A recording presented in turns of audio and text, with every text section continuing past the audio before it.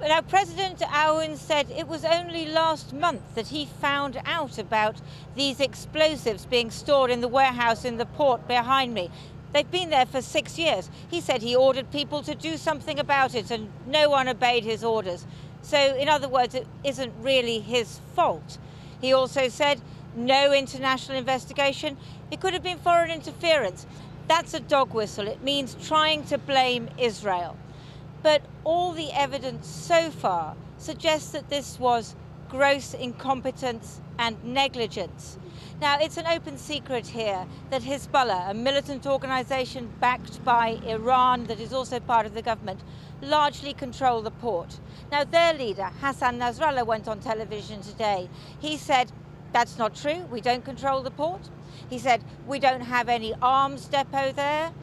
It's really not our fault. And he said that this incident had been subject to political manipulation, political exploitation.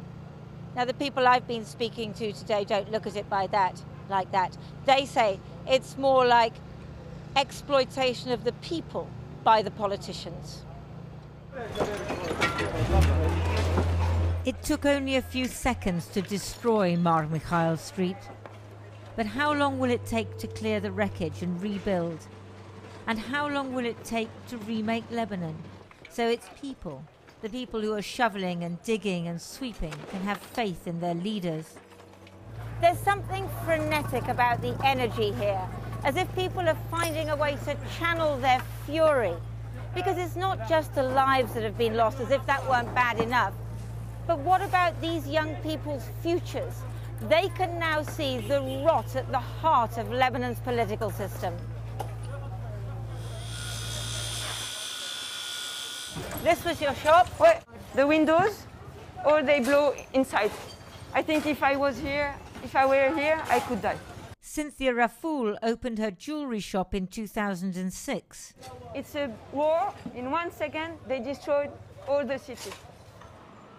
Her family left Lebanon for France during the civil war of the 1970s and 80s. We came back and we built, after the war, everything. What do you feel about the government and the people who are in charge? We have to erase them. Erase them. I think it's... I will be very, very rude, but I'm sorry, but we have to kill them. That may be metaphorical, but the anger is real. They're singing that Lebanese of all religions are united. And down with the regime, a chant that was popular next door in Syria. A few streets away it looks like Syria, like Aleppo or Idlib. That's where Ahmed al-Hajj al-Staifi fled from 8 years ago. He thought his wife and 4 daughters would be safe in Beirut. Only 2 daughters are alive today, 1 in intensive care. The other children and his wife were killed in Tuesday's explosion. قلبي اتقطع ما عندي عقل ما بعرف شو عم بيصير فيي فقدت عقلي فقدت أعصابي ما عندي أعصاب ما عندي شيء ضلني هيك ما بعرف شو بصير معي ما بنام مش عم بقدر انام من هالمناظر ومن هالشغلات اللي شفتها يعني جيت لقيت عائلتي هون عم يطلعوا شاب طالعين شاب.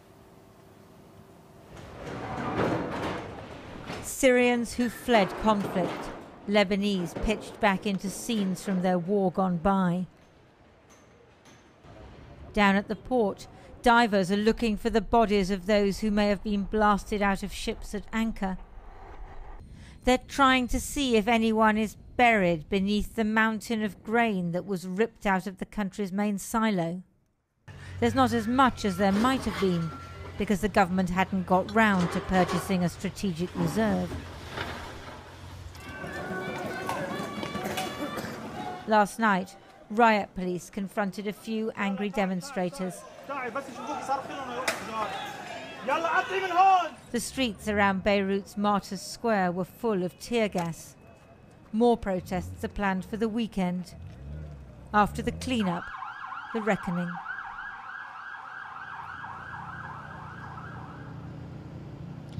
Now, political power here is divided between the different religious groups. That's how they stopped the civil war here 30 years ago. And it's worked, it's kept the peace. But it doesn't work anymore because it's led to this corruption. And that's what people I've been talking to say. It has to come to an end because it doesn't benefit the country. It just benefits the warlords, the people who hold the power and use it to their advantage. But no one knows how they're going to change to a new and better system.